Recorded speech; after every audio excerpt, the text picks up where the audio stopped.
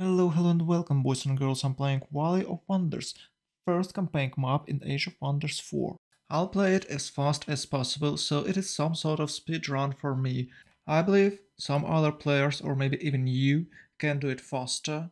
So let's have little competition between us. You can of course play your own setup, but I started with a human because it's basic.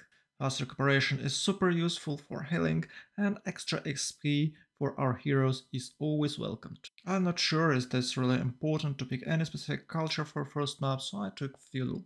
I took Imperium to have more gold at the very beginning of the game and Fable Hunters to a double reward from clearing nodes. And at last Tome of the Face. It gives extra healing for our heroes and extra healing for our armies. Unfortunately we can play only a champion, so I took it. And to be honest, Sword and Shield is one of my favorite composition for a hero.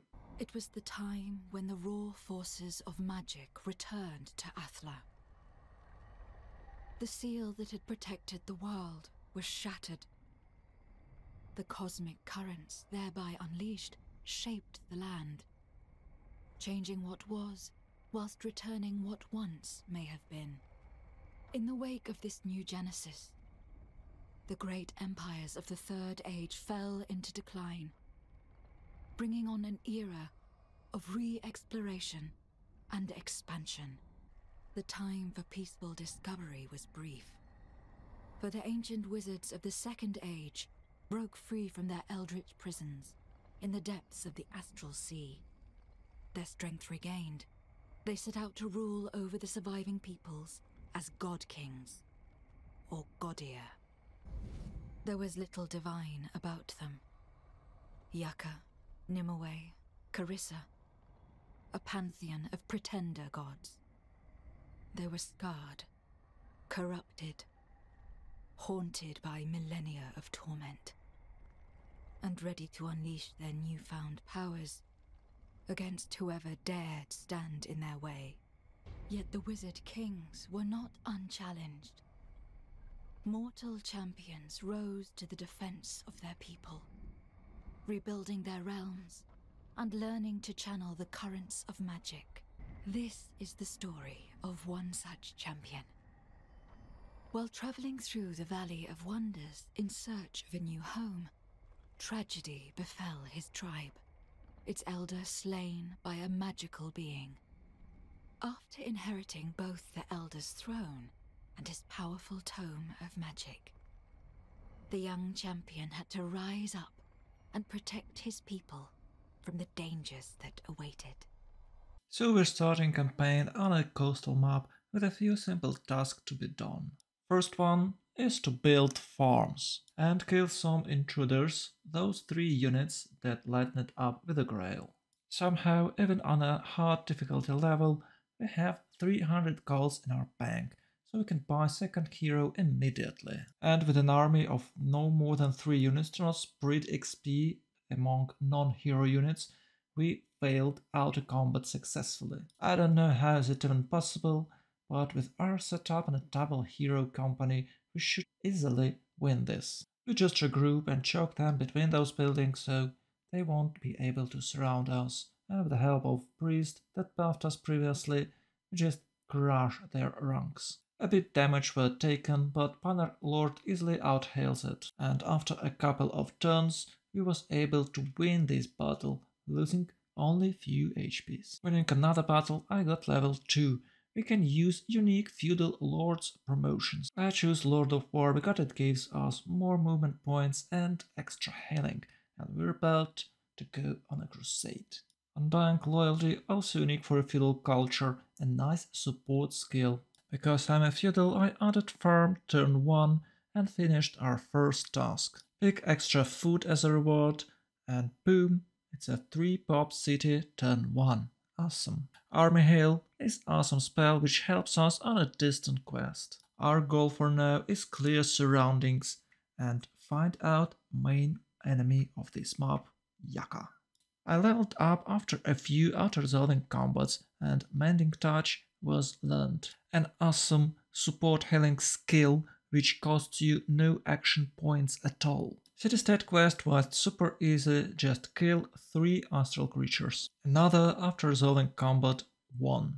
I decided to pick an awesome sword that they offered us as a reward. But it appears to be not a sword but a spear that can't be used with a horse. So it appears I got no reward at all because mobility is way more important than a few extra damage points. Jonas the Strong reached level 5 and he only could summon undead, so I picked it. Now we're even stronger in our outer resolving combats. Feudal Ruler is another good trait and a support skill for a feudal culture. Day 4. We've met the main protagonist of the entire campaign. She offered us to clear the Tower of Destinies, which of course I agreed to do. After Army Hill I was lucky enough to learn Faithful Whisperers. It's a great spell to interact with the city-states, and one of our tasks is to suzerain the city-state. During this quest we first time met Yaka. I wasn't ready to fight him now, so retreated with a scout and decided to clear a bit more nodes to get more XP for my heroes. Outer resolving with the high tier heroes is super cool, you just get stuff for free, and some experience of course. Tower of Destiny was not a hard quest at all, I cleared it with the 2 heroes and a support unit. I paid some mana to make this quest easier. I was playing a lord, not a wizard king, so I couldn't even use that mana in combat.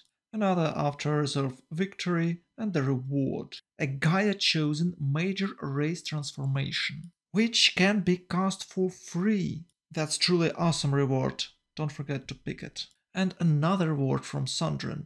I choose the Sun Spear. Finally, city was rebuilt from the ruins and I can add 3rd hero. I had cool bow, so I decided to pick the archer guy. Isidore the Agile. To not waste more time, I besieged Oraculum while was waiting of Isidore's arrival. In just 2 turns, Oraculum failed. I learned fruitful integration so we could migrate in this city faster. Few turns later, we reached Yaka Citadel and attacked his vanguard detachment. Once again, outer resolving combat with a high tier hero with a couple of summons leaves no chance to those guys. Yaka had few more good armies, so I decided to wait for reinforcements before the final charge. But I paid a price for this information. Our scout was brutally slaughtered. I besieged Yakatan day 16. I was hoping that reinforcements will arrive while I'm besieging city. Also, I could summon few tier 1 beasts with the help of Tom of the Beast, but Yaka decided to counteroffense us. With the terrible results of outer resolving, I decided to take a manual combat. So our combat starts with the summons. We can summon some undead, skeletons and elementals. This will greatly reinforce our army. For no reason, Yaka charged our left solo. I responded by moving cavalry and heroes there. Brainless mage dived in, dealing some damage to our troops, but nothing crucial. Using Mark spray spell significantly increased incoming damage. With a couple of shots, main hero were slain. Only hard target left is a Phoenix. I surrounded next turn and was able to slay the beast. But he resurrected as a Phoenix next turn, dealing massive fire damage to surrounding units. He even killed an archer. What a giga chat, dude. I'd like to have a Phoenix in my own army. Rest of the combat was quite one-sided. I used rejuvenation to heal units, block and slay his casters with the cavalry units. I had to pay the price for such a great victory. Main hero died, or at least was wounded. He of course will return in 3 turns, but it's only 1 turn till the walls will fall. So I entered the Yucatan city, turn 20 and achieved victory. I'm not sure how fast it is, but it is way faster than I did the first try. By repelling the invasion of Yaka, the spark of divinity was ignited, and a new godeer ascended to the cosmic pantheon. Beyond the veil of mortality, the pantheon represented an entirely different world. For while the godeer could walk the realms as gods, They had to abide by rules when dealing with their own kin within the Astral Sea. In Mage Haven, a world near the center of the Astral Sea, the Godia of the Pantheon had established their Forum of Council. It was a place warded by an ancient spell. Stripped of their abilities to harm one another, even the fiercest enemies could meet up in Mage Haven. Here, the Godia constructed their world gates, through which they embarked on their journeys of exploration and expansion that defined the Fourth Age of Wonders.